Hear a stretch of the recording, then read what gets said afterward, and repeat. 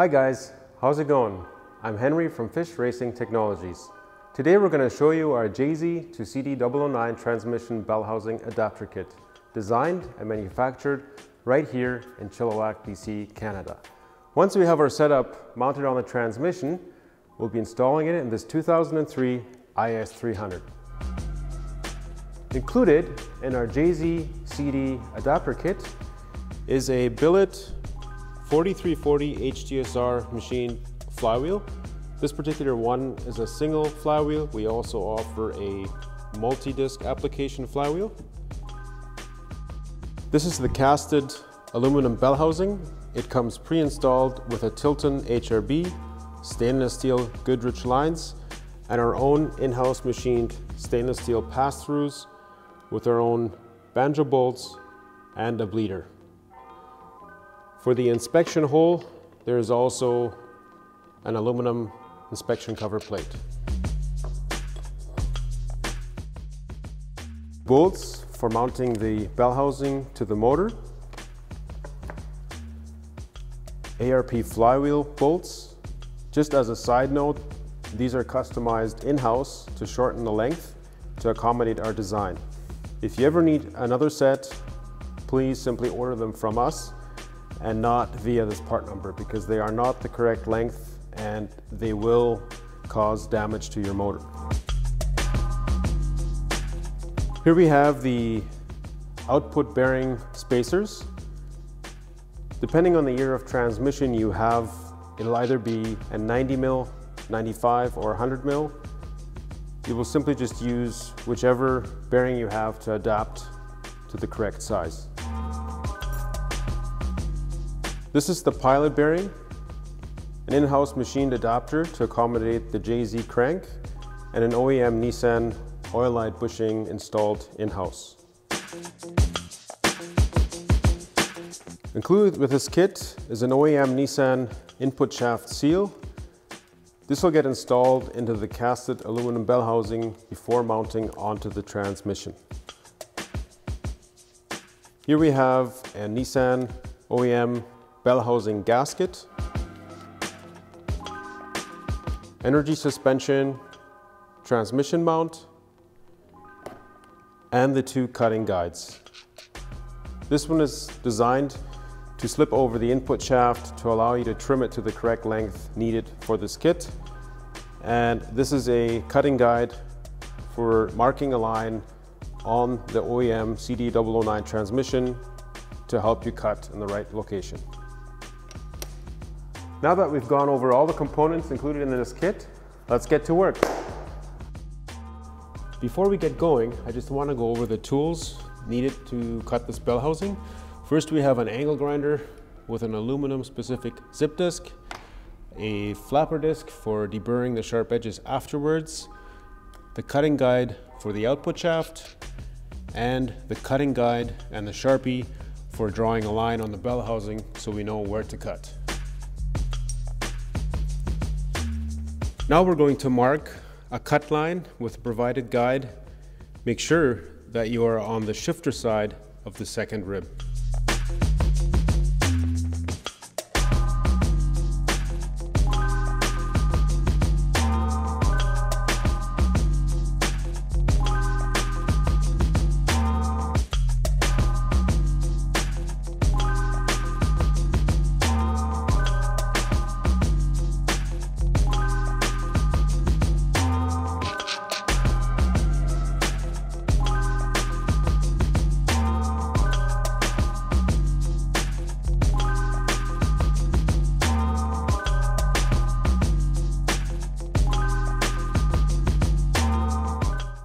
Before we start cutting, we're going to remove the OEM HRB.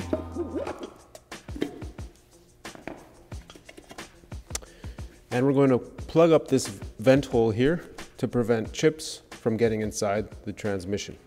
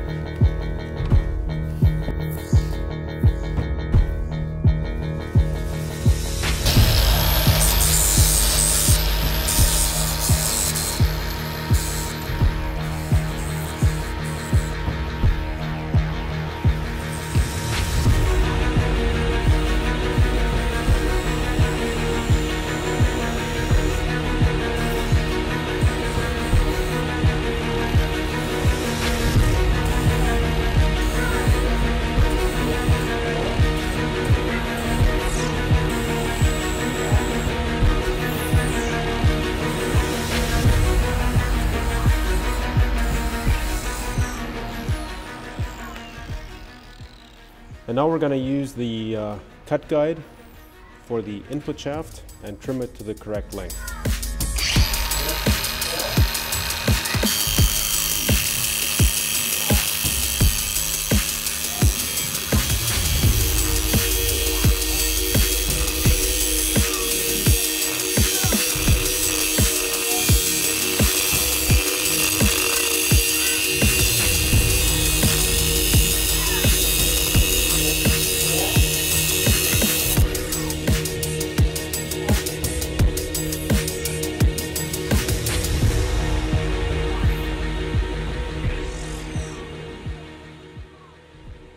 Once the input shaft has been cut to the right length, we want to use a flapper disc to put a nice chamfer on the shaft so that it easily slips into the pilot bearing.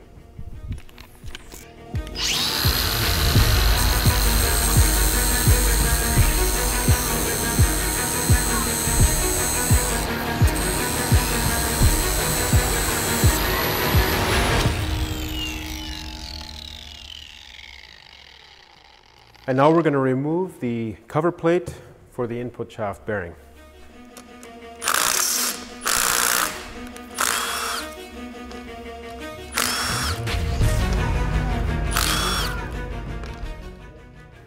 Now that the OEM bell housing has been removed off this transmission, we can start preparing the bell housing for installation and also determine what size bearing spacer we may need or if we don't need one at all. We've already gone ahead and checked out this bearing. This is a 100mm bearing. It's a newer recent transmission.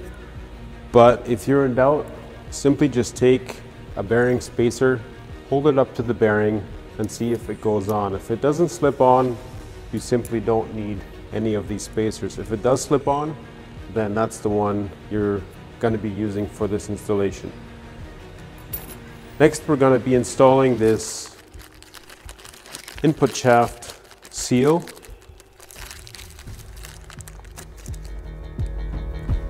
into the bell housing.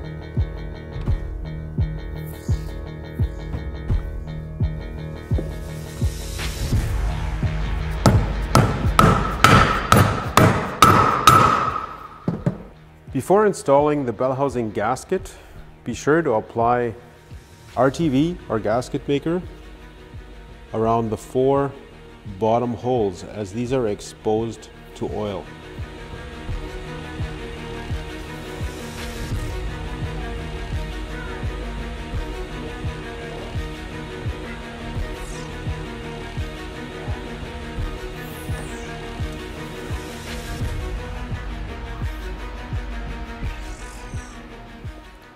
One thing to note, that the bottom 4 bolts are a different color than the top bolts. So you want to make sure that these are torqued at 13 or 14 foot-pounds of torque.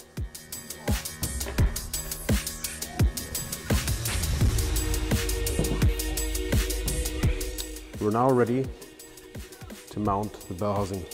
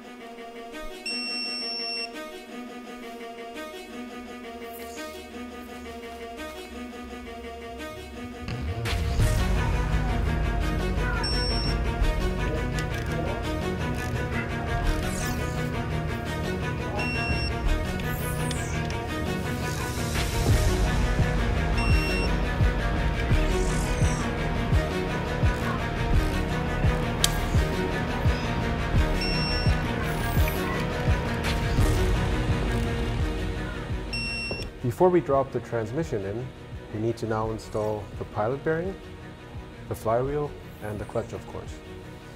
To install the pilot bearing, you can use a bearing driver, a socket, or anything that's smaller in diameter than the inside of the crank, or slightly larger than the oil light bushing inside this adapter.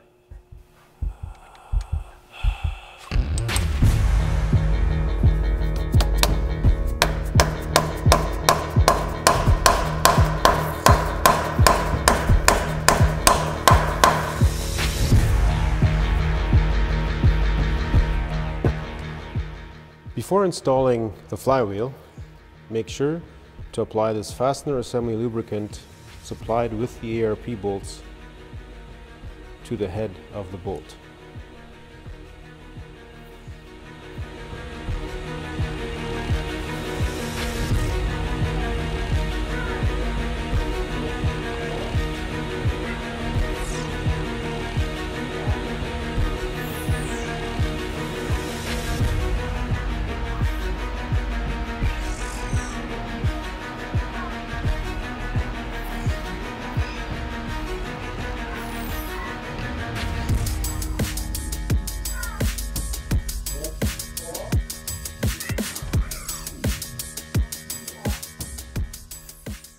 Once the assembly lubricant grease has been applied to all the bolts, it is time now to torque them down to 70 foot-pounds of torque.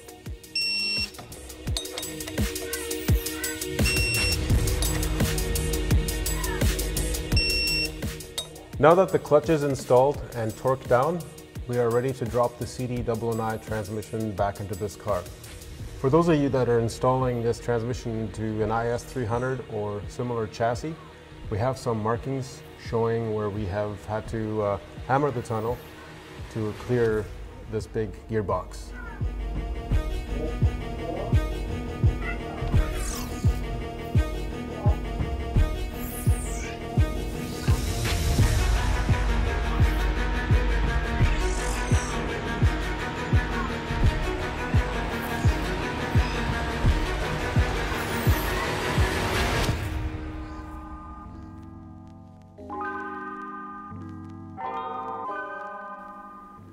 CD009 transmission and our bell housing is now installed, bolts in place, and we have a Goodrich stainless line going from the OEM fitting to the pass-through, snug down with 2 pressure washers and our banjo bolt.